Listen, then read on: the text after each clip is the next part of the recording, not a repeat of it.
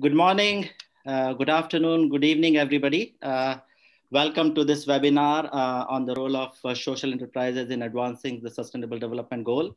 My name is Yogesh Ghore. I'm a senior program staff at the Coady International Institute at San Francis Xavier University in Antigonish, Nova Scotia, Canada. And I welcome you all to this webinar. Let me first begin by acknowledging that San Francis Xavier University, where I'm sitting right now, is situated in Mi'kmaq, the unceded territory of the Mi'kmaq people. I also realize that we are joining in from various different lands, and we acknowledge the traditional caretakers and owners of those lands as well.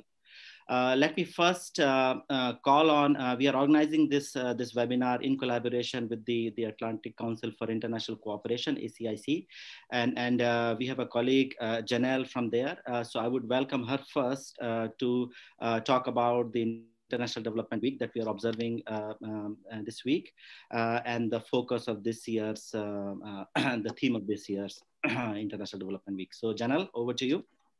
Thank you, Yogesh. Thanks everyone for having me. It's great to be here today, and ACIC is very happy to have Coady International Institute as a member.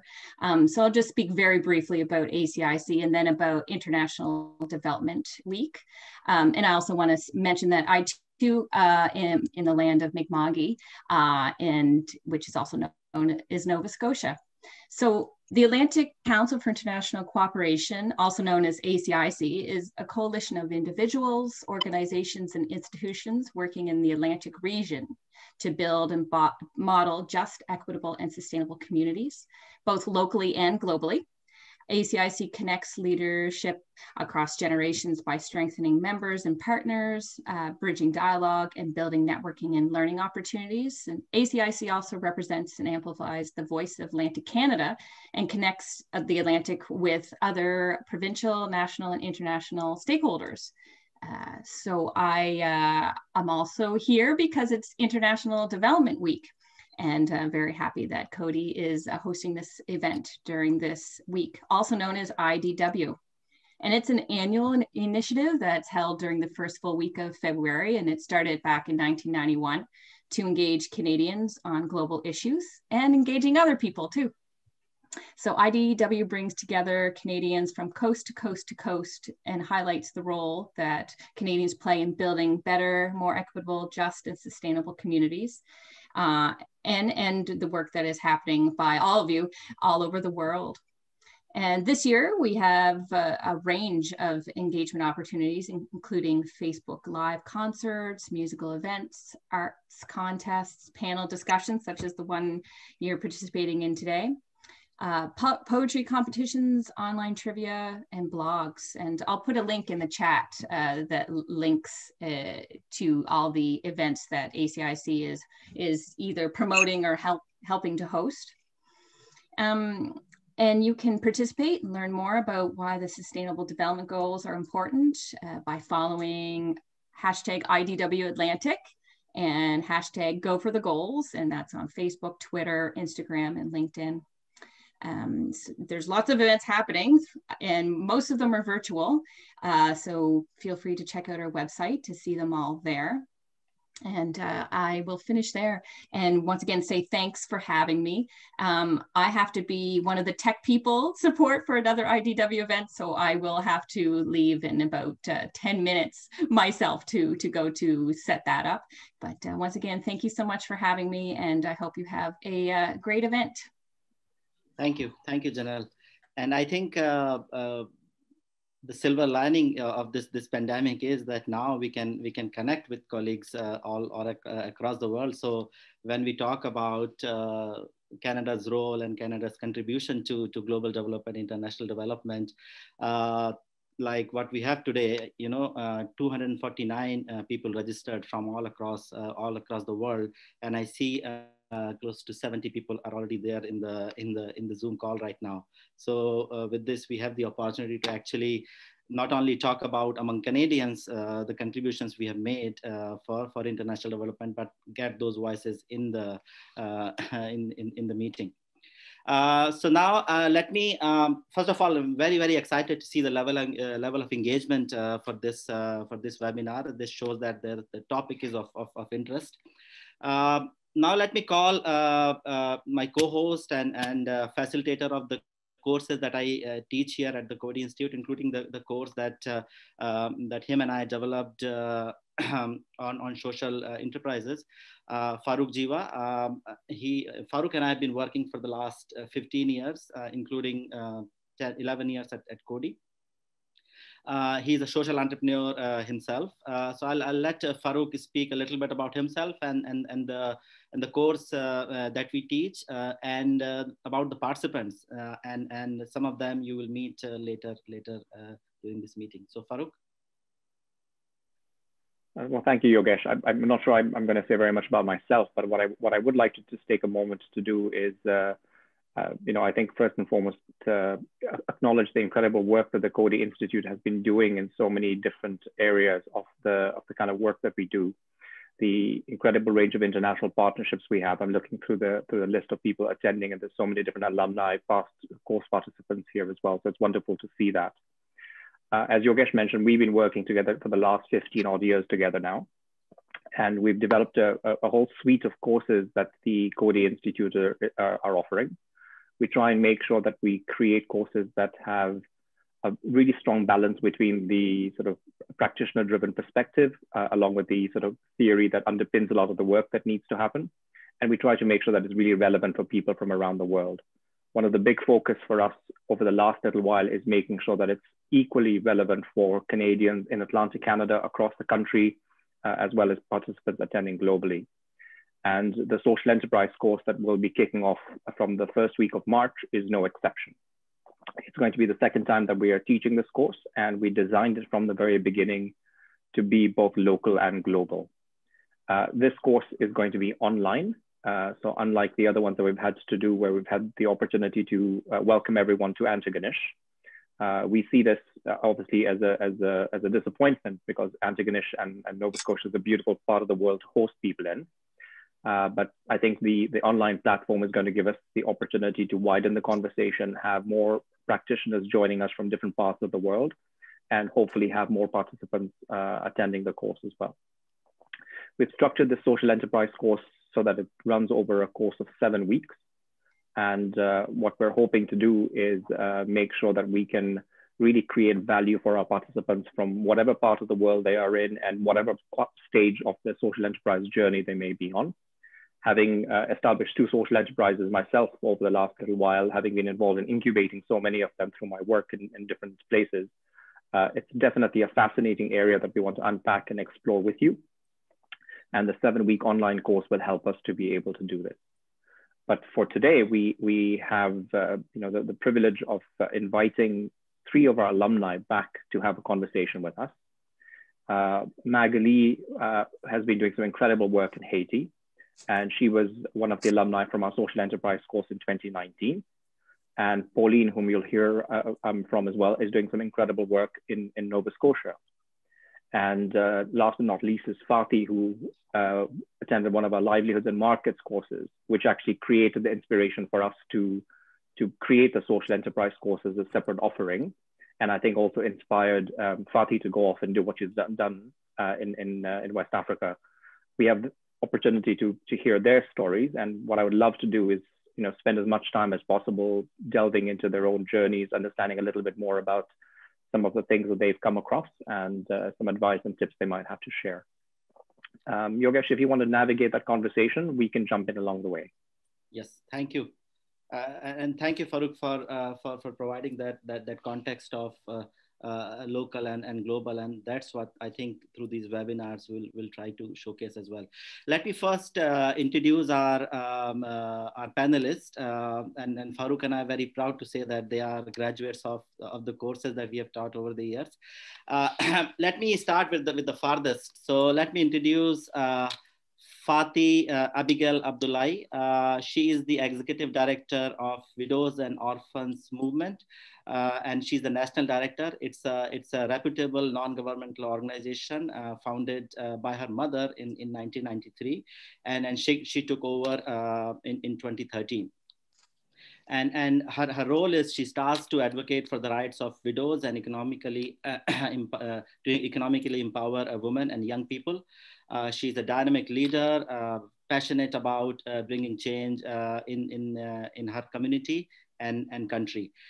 She came here in 2013, and I remember after taking the livelihoods and markets course that Farooq and I facilitated, she said that, a lot of what you taught us in terms of the value chain, in terms of the markets, in terms of social enterprise, a lot of this we already do, but we never call it that way. We never call what we do as a social enterprise.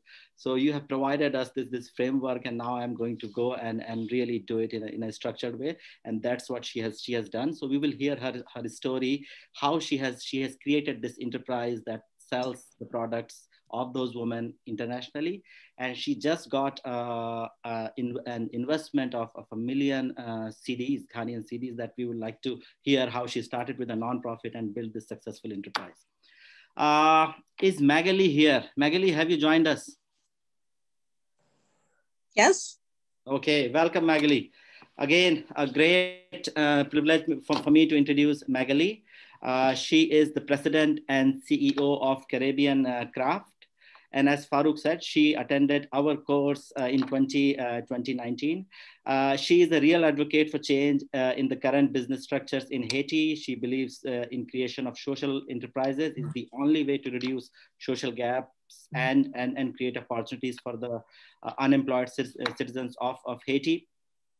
Maggie has spent over 20 years working with the artisan sector and partnering with the NGO and the state to build what she calls as brand Haiti.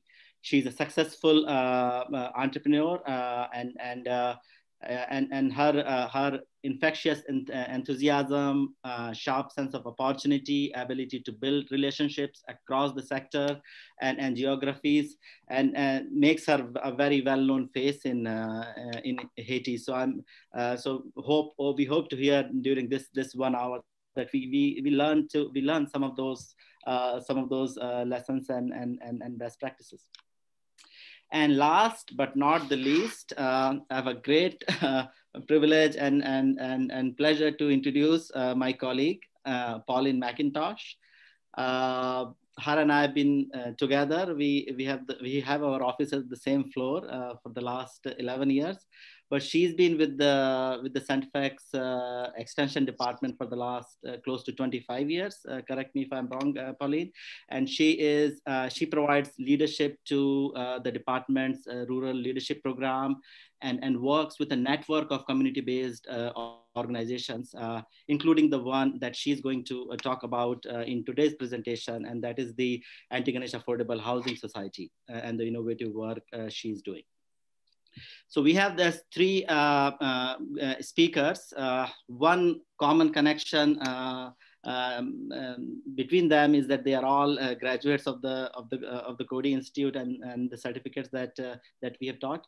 But another one is that the key aspects and the focus of today's talk is around how the social enterprises contribute to sustainable development goals. And we know there are 17 goals, 169 targets. It can be very overwhelming when you look at it from a global scale. So what we are going to do today is not to talk about from that high level, but to see how these goals are localized, how you can look at these problems locally, and what these entrepreneurs, these organizations are trying to do, how they are, what they are doing, and how they are doing it. So with that, let me first, and the other thing we are not going to do, we are not going to just like focus on defining what a social enterprise is. I think that is only incidental. What is important is what they are doing, how they are innovating, how they are getting the investments, how they are creating the impact, how they are building the partnership. That aspect is more important rather than fitting your enterprise in a nice definition. So with that, let me go the farthest because we might have some challenges in terms of internet connectivity. So Fati, just tell us about your story in 5 to 7 minutes. Yeah, hello Yogesh, and thanks for this opportunity. Hello to everybody. So basically, I'm Fati, and I run a social enterprise called Atara Ghana Limited. And this is to say it's a for-profit entity. And we officially started, I think, 2013 when I came back from Coady. That was when we actually restructured it. And what Atara Ghana Limited does basically is to focus on identifying, developing, and promoting indigenous value chains that are dominated by women. So if it's indigenous to us and we don't find a lot of women in that sector, we don't really go into it. And so currently, some of the value chains we are working on is the baobab value chain, the share value chain, and we have the basketry, among others. And so for us, we look at how do we ensure that we are making money as a business, but also we are putting money in the hands of the women we are working with. So first of all, economically, we should make money. Secondly, we look at the environmental sustainability issues. So most of the value chains that we choose to work on should be contributing to environmental sustainability.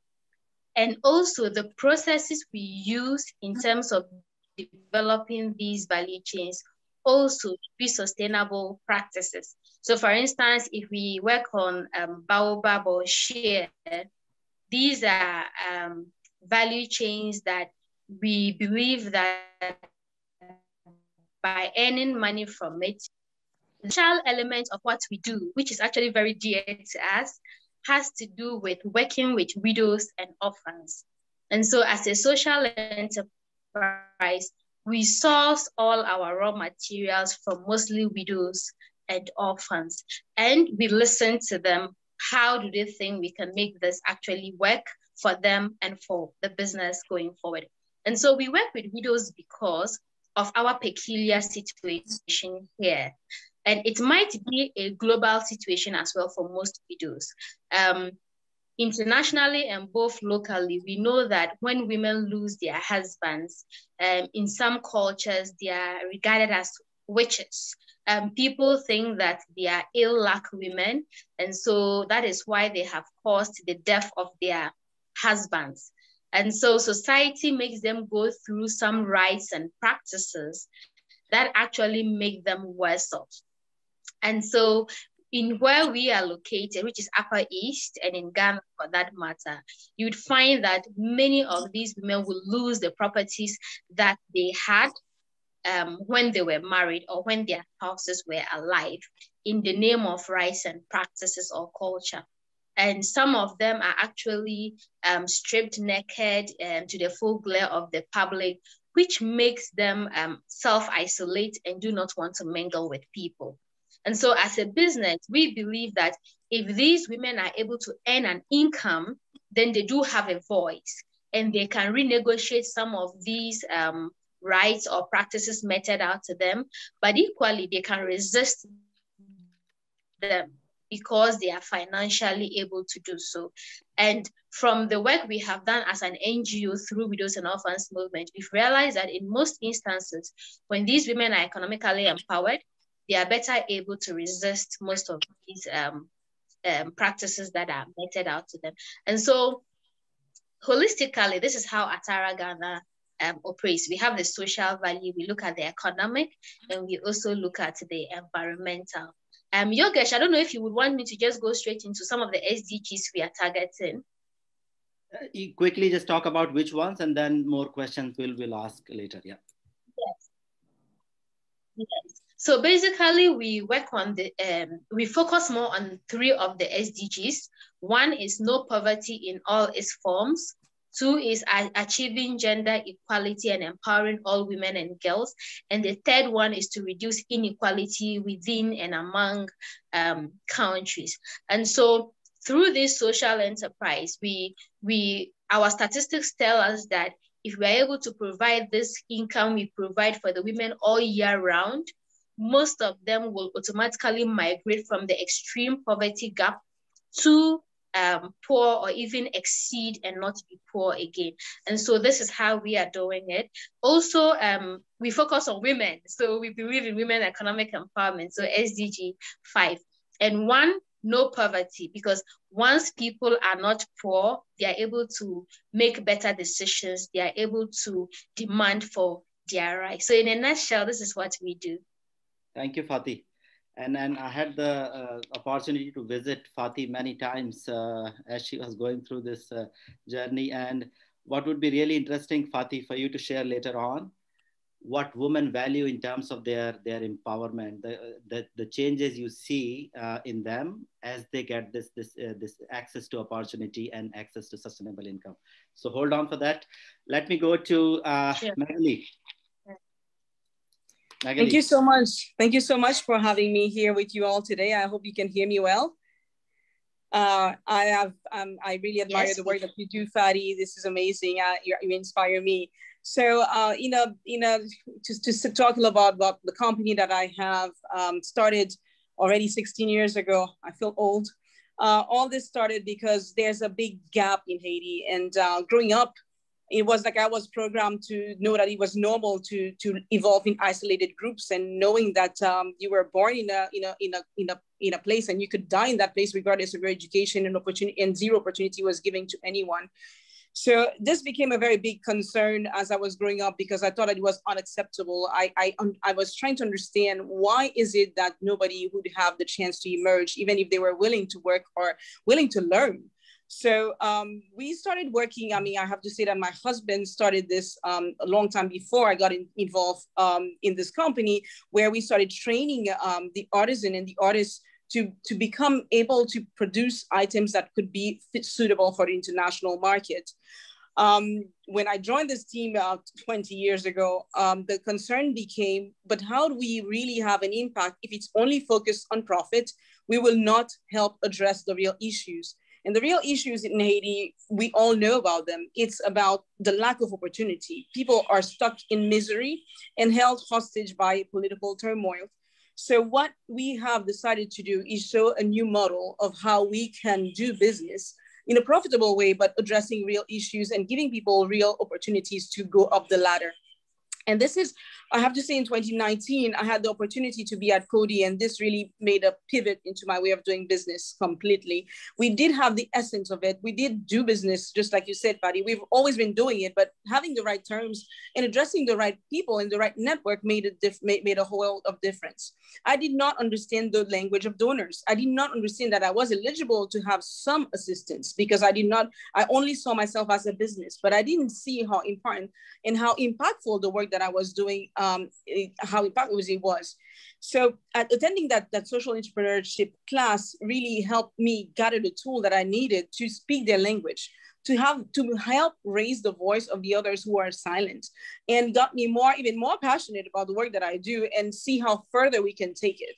So for the moment, we are reshifting our way of doing business by creating that future hub that will be a place where any small social entrepreneur can have the tools, the knowledge, and the structure needed for them to flourish, not for them to be struggling and go all to the burdens that I went through, but for them to have the backup and the team behind to make them successful.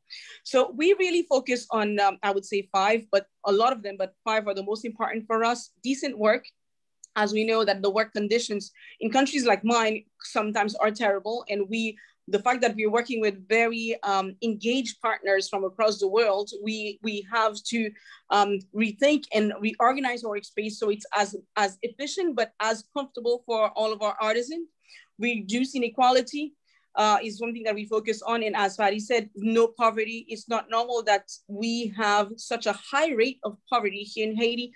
And gender equality. In gender equality, I'd like to spend 1 minute. I know that I've been talking a lot, but to share a story with you. I remember we were in a phase where we had not gotten enough orders, and we were about to lay off a lot of our artisans. And one of them came to me and he said, "Madame Dresse, please give me a chance to stay on the team."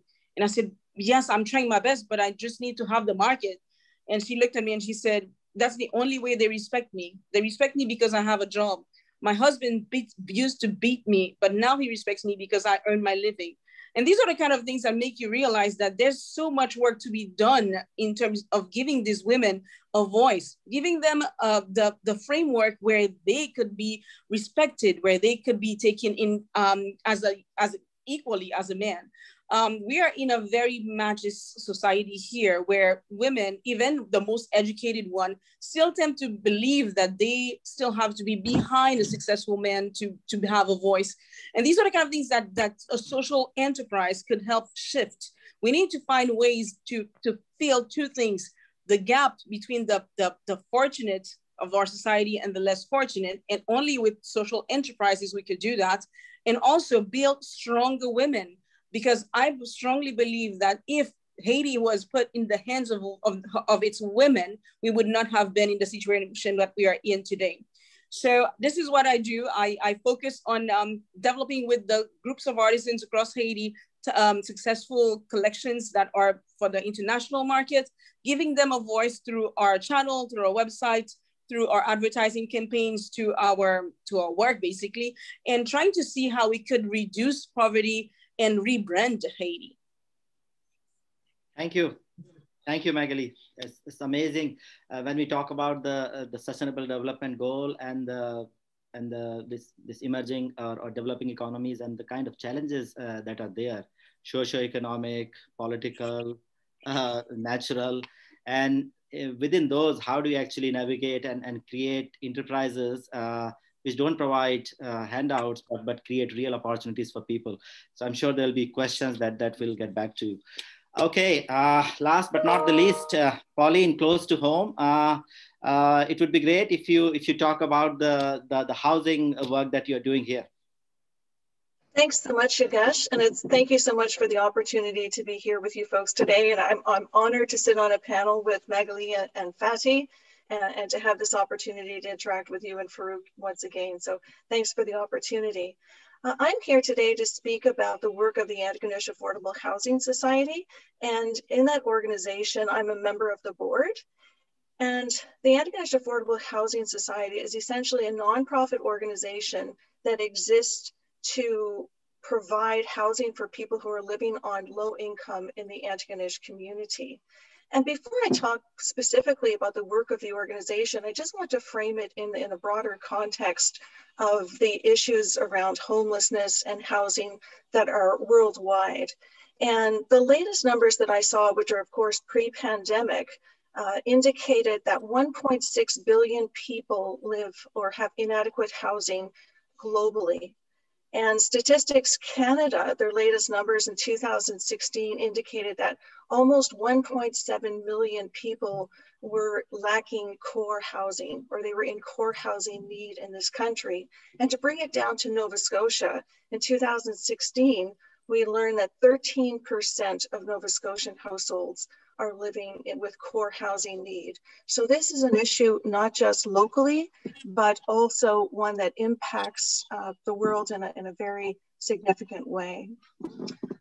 In 2017, the federal government of Canada announced a national housing strategy. So this is a 10-year plan to hopefully address homelessness and housing precarity in the country, and to support addressing this problem as a nation, as a country. And the work that we do at Antigonish Affordable Housing is just part of that overall initiative.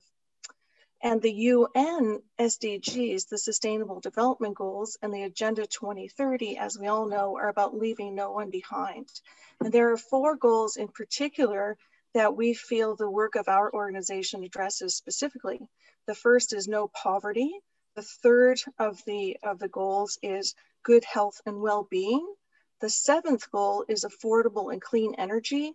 And the 11th is sustainable cities and communities. And we feel that our work aligns really well with those goals. So as I said, we're a volunteer organization. We've been around for quite some time, but it has taken us a lot of time and energy in the last number of years to really solidify the board itself, the organization, so that we're able to do the work. And I have to say that taking the course with you and Farouk really helped me think differently about the work that we're doing, and how, like Magalie and Fati both articulated, how to think about our work and perhaps frame it differently when talking with folks, whether they're funders or the community or whomever. But the work that we do allows us to work with local government, provincial government, other organizations who are supportive of our vision, and I'll get into that a little bit more.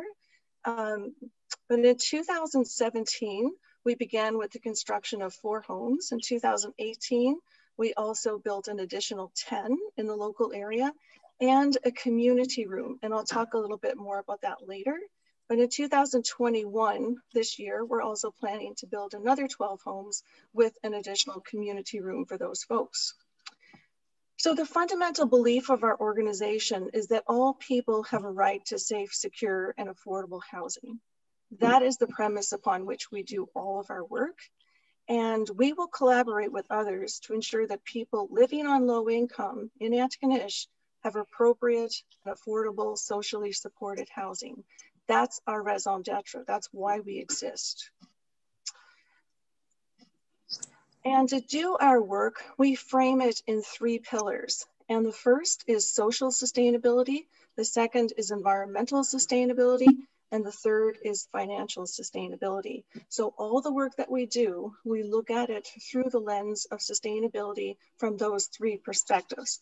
We sometimes think of it as a 3-legged stool, and each leg of that stool has to be just as strong as the other in order for the stool to remain upright and solid.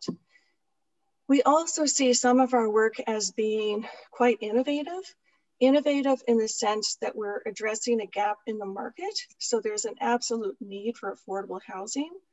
We're also addressing the inadequate provision of affordable housing and appropriate housing for people who live on low income. One of the things that we feel differentiates us from housing in the past is we provide high quality homes, and we have access to social supports for people who live with us in our development. We have an ability to leverage individual, community, public, and private support toward a common goal. It's been absolutely incredible how much support we've had from our local community in support of these developments.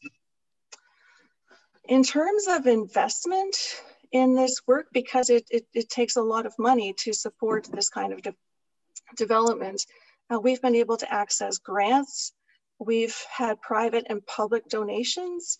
We have loans, so mortgages on our buildings, the same as anyone else building a home probably. And we've been able to access part of the funding available through the National Housing Strategy called a co-investment fund. That's one that we are using in order to do our construction this year, building those 12 new units with a community room. And we also generate revenue annually through our rents, through the rent that we collect. We have a mix of grant, donor, and investment capital, as well as revenue generation. We also started small. So we built four homes to begin with. So then that enabled us to have a bit of proof of product. We were able to show people that we were able to do the work successfully that we set out to do. We had a bit of a track record, and this made us much more attractive from other funders and sources of financing that helped us get across the threshold and move to scale our work a bit. And we also feel that having a common vision with people who support our work really helps incentivize it. So working with organizations and groups that share our values and share our vision for providing affordable housing to people who live on low income helps us do our work more effectively and with greater impact. Another part of our work, and I'll end here, is that we also feel as an organization that is part of our responsibility, not just to do our work locally, but also to support broader initiatives province-wide and even nationally to illuminate the discussion around affordable housing and to look at solutions and innovative ways to approach housing precarity and homelessness, and to share what we're learning and to hopefully help groups in other communities expedite the work that they're trying to do to meet these really important issues. And there are lots of examples that I could share in terms of our social sustainability as well as our environmental and financial, but I can stop there, Yogesh, if that's appropriate, and maybe those things will come out in the questions. Yes, yeah. Thank you, Pauline. And it's nice that you you talked about sustainability from the point of view of social, financial, and environmental. Because if you look at all the 16 goals, you can divide them into those three pillars. That's how they were conceptualized, and then there was the goal of the partnerships. So yeah, I'm sure there'll be questions. We'll get back to you with more insights, Pauline. I see there's some questions coming in already. So let me first begin with you, Fati. I know you started. You became the executive director of Women's Widows and Orphans movement, and you continue to do that work, and it's very important work of working with widows, about their rehabilitation, about providing them security. Very, very important work of creating that social support for that particular group. Amazing work your NGO does. Now, what motivated you to start a for-profit company? Because you were already had grants, and you were the main work was to support those women. But what motivated you to create this structure, and how it happened? So there's some questions around that. And yeah, first start with that, and then there are more questions. Yeah, okay, so thank you very much. So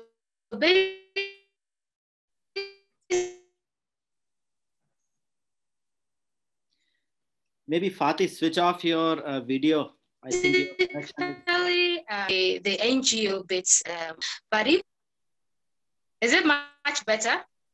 Yeah, maybe switch off your video, and then that might help. Okay, let's see.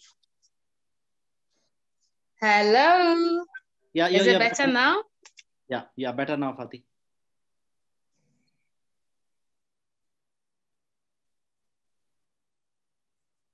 Okay. So basically, from the work we've been doing, we realized that when we work on some aspects. So, Yogesh, are you hearing me?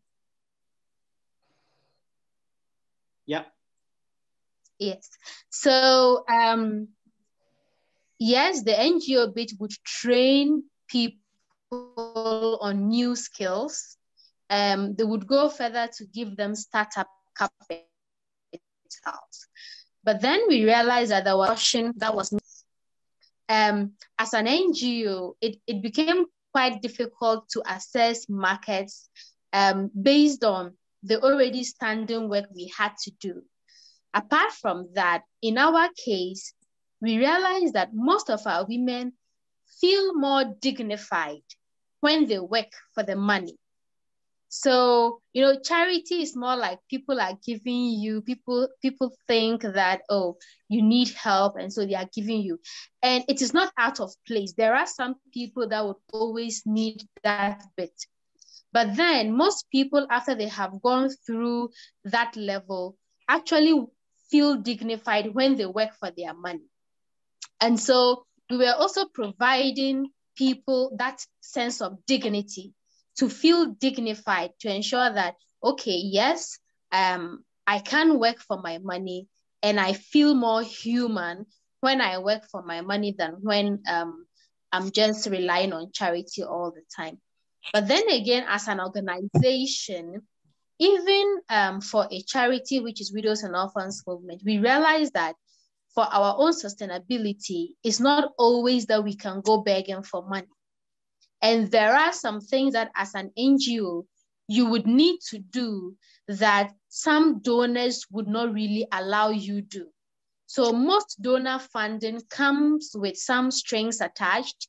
You can't use this money for this, you can't use this money for that. But then if you've done NGO work, you realize that actually sometimes what donor money tells you you can't use the money for is actually what needs to be done to help people. And so we opted for a for-profit structure because we equally wanted money that could allow us do the things that we realize that need to be done, but which other donors are not willing to fund us do.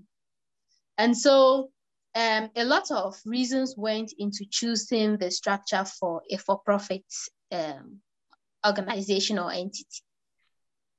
And you'll remember, Fati, the initial grant that you got to set up another machine for processing baobab oil, that came from Yes. Comart Foundation. David Martin, actually he's there in the audience, and he has a very specific question. Nice. Yes, he's there. And he has a very specific. Hello, David. I don't think he can speak because he doesn't have the privilege, but he has a question that I'm going to ask you. Okay. Hi, Fati. Okay. So, hey, David, you can speak, so you can ask the question directly. Well, you've got Fati, you've got a for-profit organization. The Ghanaian government apparently has invested in it. In what manner did they invest? As a shareholder? Was it an equity investment, debt, and what do they expect to get out of it? Dividends or what? Okay. Thanks, David. And I would like to use this opportunity actually to thank David Martin and the Comart Foundation so much for supporting Atara to get this far. I think without their support, we wouldn't have been able to get this far. Not only did they give us grants, but they also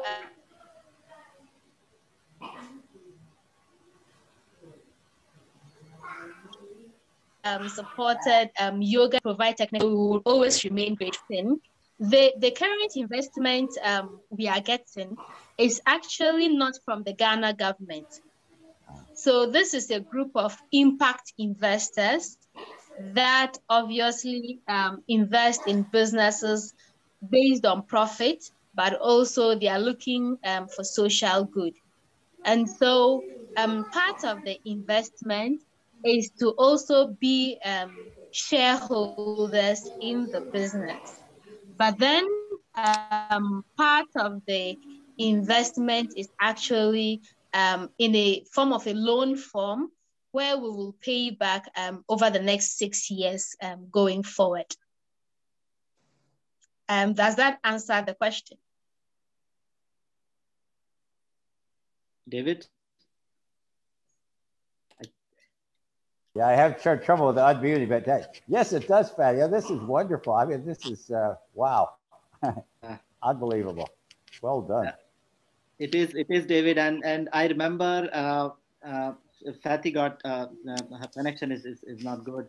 When you had actually made that initial investment and the kind of challenges she had to go through to get the machinery, get the engineer from Accra, having no power, from that stage to have impact investors, those guys don't invest unless you have a solid model, business model. So it's a huge progress. So yeah, great job done on that, Fati. I have more questions coming in for both for Pauline and Magalie as well. So let me begin with Magalie. Magalie, you mentioned the language of donors, and in your initial remarks, you also talked about working with NGOs and working with the state as a private business. So can you just speak a little bit about? So you always remain a private enterprise, providing employment opportunities to mostly underserved communities. How do you actually create partnerships with the NGOs and with the state? And then how do you create that sector level impact? So it's just not your enterprises that creates employment. You're changing the sector. Thank you for the question. This is, I'd like to say something. Fati started with the NGO, then has her business. We started with the business, now we have an NGO branch, because the work that we're doing, for the nature of it, there's no way we could go further if we don't have that branch, that NGO partner. First of all, as a for-profit only, we would not be eligible to establish partnership with other foundations for us to carry on our education programs or feeding programs. And these are kind of things that are dear to our vision, but that we can't support into our pricing. That will make us non-competitive. So after all this experience being only a for-profit, I was struggling to keep going with these programs that are very important to us. Our success is not how much money we can make, is how much we could change the life of the artisans. So having that nonprofit arm is opening us new doors, and all of this we decided to do after 2019. Because I did not know how this world, I couldn't understand how this world functioned. How it was complicated to me. The impact investor, the angel investors, all of this sounded like Chinese until I went to Antigonish and said, this is pretty clear. And you are doing the work that they're looking for. And how can we connect the gap, the dots? So working with the government here in Haiti is something that we have not been yet successful, but we are looking beyond that and working with communities and organizations who share our vision. So we have started building a new website where artisan and artisan groups will be able to brand their items and share them with the world. We believe that the market size is so big that we have a responsibility to share what we learned with the rest of the groups so they can speed up their development. So that is why having that NGO arm now with the private for-profit company enables us to tackle deep into the market with our marketing strategy, but also carry on with our social impact programs such as education, feeding, financing, and so on, all the things that we believe that we have the responsibility to address if we want to be helping the artisan sector as a whole go forward and not keep them in a disguised misery. Yes, thank you, Magalie. It's really interesting. So when we talk about social enterprises, both the examples of you and Fati tell that it's hybrid organizations. So you have a mix of for-profit and non-profit working simultaneously. In case of Fati, she started non-profit and she has a for-profit arm. In your case, you're at the non-profit now. And both have to run simultaneously to create the social and economic value.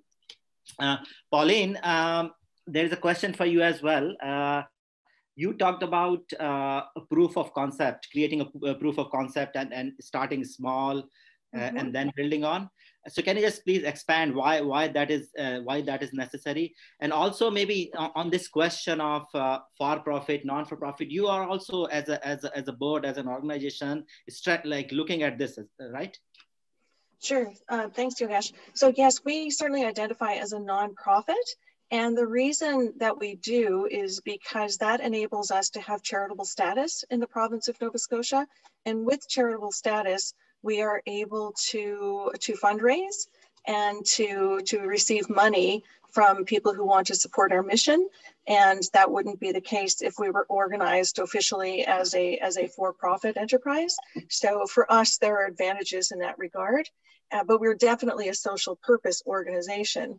We are an enterprise and we do run a business in terms of our product is affordable housing, affordable homes for which people pay rent. So we are generating revenue to cover our costs in part, but we're definitely a nonprofit and a social purpose organization. In terms of the build of the first 4 units, I have to say that this organization existed for many, many, many years. And, for a variety of reasons, it was never able to pull the trigger. And by that, I mean, it was very difficult to get to the point where we could actually begin creating the homes. And even though we had fundraised and even though we had generated some capital to invest in the construction of the first homes, we had planned to build 14 at the beginning. We could not generate enough capital to do that. And we didn't have any experience behind us. We couldn't say to the investors, we know we can do this because we've done it before. And we were very, very fortunate to have the support of a private donor. And that private donor was the Congregation of the Sisters of St. Martha, who had faith in us, who believed in our mission, and were willing to take a chance and provide some financing that enabled us to build those first 4 units. And with that experience under our belts, and with that proof of product and proof of success, that made us much more bankable or financeable in terms of going to other investors. So that was a really critical point in our evolution as an organization in terms of being able to prove what we were able to do, and then to scale that first construction of 4 homes, which is very, very small. But it enabled us to scale that and to leverage that asset and to build on our experience to do more. Mm-hmm. And one thing I think, Pauline, you talked about creating safe, secure, and affordable spaces. But when we took our class to see the affordable housing project in 2019, one feedback I got that these houses are affordable, are safe, but they by no means they are low in quality. This is house anybody can live in. So that also tells you that people with low income should have access to the same kind of housing that anybody else can live. And that was, I think, kind of a big aha moment for all the participants. That said, look, when somebody has an affordable house like that, they can be better at work as well. They can have more opportunities opened up. And also, it's good you point out, and this is what we learned in the class as well, that you always start with a proof of concept, a strong prototype, do a piloting of that, and then go to scale. So that sequence is really, really key. The more questions coming in. There's one more for you, Fati, and this is from one of our graduates from your region. I think she's from Nigeria. She's asking, you work with widows, which is a very marginalized group, and the way you described it, they are really, really vulnerable. And the kind of work you do, and I have seen with my own eyes the kind of changes you see in those women, and the confidence that they have now.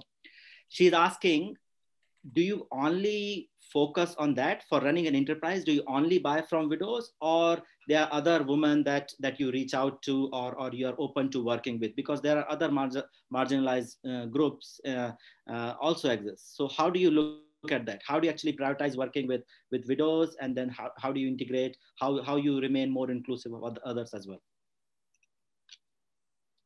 Yeah, okay. So yeah, thank you. So we do recognize that there are other marginalized groups, and also we need to reach them. But for now, we also believe that it is better to focus on a few and then really get the impact that is required before we expand. And so currently, we are concentrating more on only widows. And this is because of our peculiar circumstances.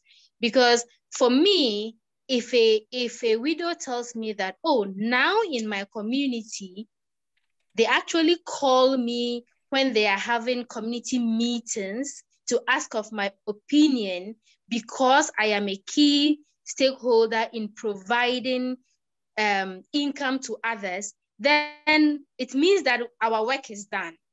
That is what we want. We want the widows' voices to be heard at the community levels. And for now, we do not wish to dilute what we are looking for.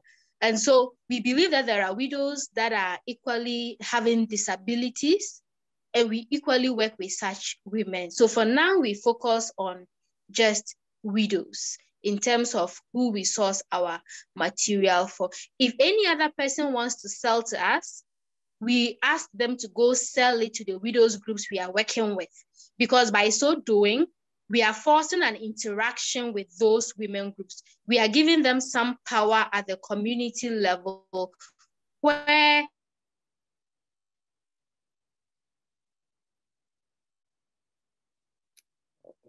I think we lost her again. Fati, your connection is weak again. They are recognized as to the communities. Okay. Yeah, I actually remember. I didn't off my. Yeah, you're breaking up, Fati. I remember visiting those widows group 3 or 4 years back, and what Fati described, that if others want to sell that raw material to Fati's enterprise, they make them go through the widows group. And when I asked them this question of like, how do they feel about it? And they told me that, you know, we, from a situation where everybody used to hate us, didn't talk to us, didn't want to deal with us. Now we give them the money for their product. That's a huge change in the power, in their empowerment. So that was a huge, and for them, that was the most significant change, that we can actually give money to others who never even talked to us. So that was the kind of change that they wanted to see. And I think those are very practical ways of ensuring that kind of empowerment, Fati. Okay, one more. I think we are running almost out of time. So I have one more question to all three of you, and then maybe we will wrap it up. So Magalie, you run a very, very successful enterprise that has a national impact, both at the enterprise level, but at the sector level. Now, when you talk about creating social value and creating a non-profit, working with that, there's a change in culture as well, right? For running a successful profit, you have to have that business culture. So how do you navigate that? Like, do you recruit new team, or you work with your existing team? How do you look at that cultural shift? Well, thank you so much for this question, because this is something that is, people are going to be surprised by my answer. There were no cultural shift, because within my business, we always had at heart what it was a key value to the company itself. And that's why I was saying at the beginning, we started that social enterprise without knowing that we were into that social enterprise. And the struggles that we were going through is because we were missing that nonprofit arm.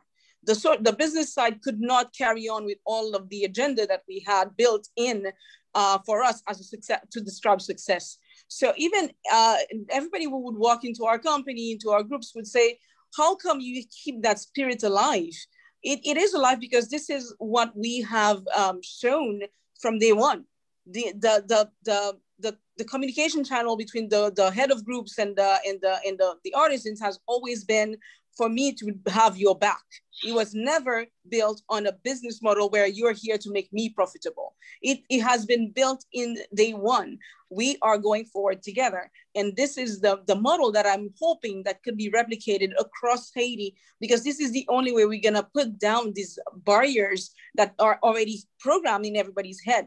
Knowing that because you're born in Haiti, you have zero opportunity and people are there only to take advantage of you and make you work for profit is something that we need to shift. So we didn't have to go through that change of culture because it was built in the first day of the company. Mm-hmm. And Pauline, the same question to you. I know that the team at Antigonish Affordable Housing, you try to make sure that there's a financial expert who looks after that, the financial sustainability of the organization. There is social side. So how do you actually ensure that that culture of creating that social value always remains? It's not always an easy thing, Yogesh, but part of it is ensuring that all members of the board, that we have an opportunity to really think about the why. Why are we doing this work? And when you think about inclusion, one of our board members, Sister Marion Sheridan, says that inclusion is really about welcoming the no one, whoever that may be. So when you think about the Agenda 2030, leave no one behind. So it's about welcoming the no one, whoever that might be, welcoming strangers, making sure that that is the why of what it is we're doing. So it's really about using your vision and your values as the touchstone for the organization. And when we talk about financial, social, and environmental sustainability, that supports our whole agenda of inclusion as well. And if I could give you one example and how all of these things are interconnected, we made a decision as a board to invest in solar panels. Now that was with the help of a local organization as well. So that's not something we had to do, but it's something we chose to do because of our commitment to environmental sustainability. It also has financial implications because it saves energy costs for the organization, we can put some of those energy costs as direct savings to our tenants. It decreases their energy costs. And with those savings, we can also support a position of a community navigator. And a community navigator is someone who works with our tenants to try to facilitate ways in which they can live well as part of our homes. So all of these things for us, the sustainability and the inclusion are all interconnected, and we see, and it's really about keeping in touch with the why and being tenacious about our vision and our values, and ensuring that everyone on the board has an opportunity to bring diverse views to the table, but to ensure that we're all on the same page in terms of why it is we're doing the work. Okay. Now, we are almost at time. So 2 questions, very short questions to all 3 of you. We are starting the course that you took. We can't have it in person now, so we are taking that course online. That course is starting on 1st of March. The applications are still open. If you can just tell me, as someone who took the course, would you recommend it to others? Because there are still 75 people in this call, why they should take it. And the second, any advice that you may have for the social entrepreneurs who are listening to you right now, for all 3 of you. Let's begin with you, Pauline, you're on the screen. Okay. The course enabled me, as I mentioned earlier, taking the course enabled me to think differently about the work that we were doing on the ground. It gave me a new framework, and the new framework, social enterprise, enabled me to think about ways in which we could strengthen the work we were doing, ways in which we could approach it differently to have greater impact, whether that's how we talk about the work in approaching funders, or even in approaching new people to sit on the board, in any number of ways. So it gave me a different framework upon which I could attach what I knew was happening on the ground through my experience. So that was helpful. It also gave me a much better sense of connection with many other people around the globe who are working similarly to support similar visions and missions, whether it's in social enterprise for women's economic empowerment, or supporting housing developments anywhere in the world. It's a greater sense of solidarity, and just simply being able to benefit from the incredible knowledge and experience that you and Farouk bring to the table also added incredible value. So again, thank you for that. Thank you. Magalie? Any thank you. Social entrepreneurs, and would you recommend the course? I would definitely recommend the course, because it changed my company, and I changed the way I saw myself doing business going forward. And most of all, I think that it's really important that we understand this class gives you a clear understanding of how powerful the social enterprises are going to be as they can play a key role into changing the future of the world. When we're talking about reducing gaps, we're talking about inclusion, we're talking about zero poverty. These are worldwide issues that only can be addressed by social enterprises. So I think that this course gives you the right tools and the right mindset, which is the most important, for you to understand how, as a social entrepreneur, you could contribute to that world change. Thank you, Magalie. Thank you. Fati, are you still there? I'm here. Hey. Yes. Most definitely, I would recommend the course to everybody. For me, usually when I go for a course, I'm looking at how practical it is. How easy is it for me to be able to apply it? And for me, being part of that course actually made it very easy to understand how to practicalize it going forward. And so if even you have started a social enterprise and you are struggling with how to conceptualize the structure and everything, being part of this course will actually let you clarify those misconceptions and have a clear focus about going forward. So definitely everybody should be part of this course. Thank you. Thank you. Thank you, Fati. Thank you, Magalie. Thank you, Pauline.